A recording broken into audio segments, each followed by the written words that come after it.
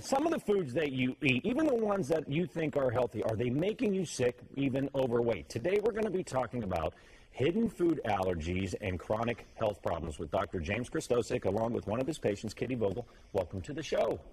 All right, first off, doctor, what exactly are hidden food allergies? Andrea suffers from allergic reactions to mangoes. She didn't know it, so that was hidden.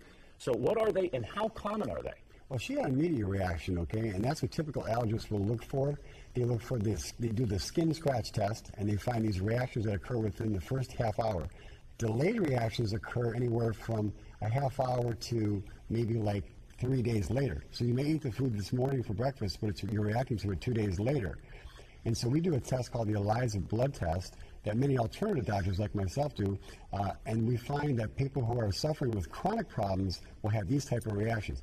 Dr. Theron Randolph, a medical doctor and one of the foremost authorities, says that up to 75% of patients who go to doctors' offices today for common problems are linked to these food reactions. They're delayed reactions, and that's what Kitty's daughter had, a delayed food reaction that she was suffering with for years, and she'll share that with you. So, Kitty, your daughter suffered from eczema, and you took her to a number of doctors, and then she had this ELISA blood test, and you found out she had hidden food allergies. How long did she suffer with eczema?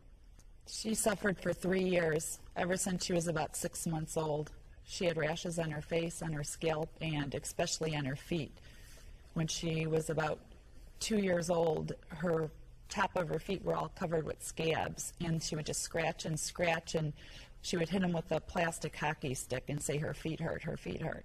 Oh, that had to have been heart-wrenching for you. My girlfriend was over, and she said, "Look at Rachel," and I said, "Well, there's nothing you can do." I said, "Just, turn your heart off." I said, 18 medications, 3 allergy tests, dermatologist, they all said it was in her head.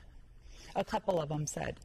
And I said, how can it be in her head when in the middle of the night I'm spraying medication on her when she's sound asleep and she wakes up screaming? So I was at home one day looking through a stack of papers, and I seen Dr. Krystosik, and I'm looking at it, I'm pitching, and I said, this is the last shot. So I made an appointment. First time I was to see him, I asked him what his success rate was with the ELISA blood test. He said 100%. So sure enough, we went ahead with it. Within 2 weeks, she started clearing up. She's now 10 years old, and last night I had her pull off her socks, and she still has scars on one of her feet from the scratching and the scabs and just from scratching. How has it changed her life for the better, I'm assuming? I mean, she must be happy. I mean, I can tell you're getting emotional here, and the fact that your little daughter now is cured from simple food allergies, and you found out. Yeah, she had to live the first 3-4 years in the house, and now she won't come in the house. She's outside all the time. It's a good story. It's a good story. I mean, and good doctors like this, finding out, what is actually wrong with them, and, it almost seems too simple, but, after this ELISA blood test, I mean, look what happened, and now she's happy, healthy. She has her life back, yeah. I'm so grateful. That's wonderful. Now, Very doctor, grateful. you have to sleep pretty well at night hearing stories like this and knowing that you're helping people, but a little girl that you just gave her life back. We see these kind of problems all the time. Eczema, 100%. I've seen people get cured with that. But people with chronic problems with migraines, people with weight problems, people with digestive disorders, autoimmune diseases, they respond to this thing very conservatively. It's wonderful. Well, doctor, thank you so much for coming on the show. Kitty, congratulations. I'm really happy for you and your daughter.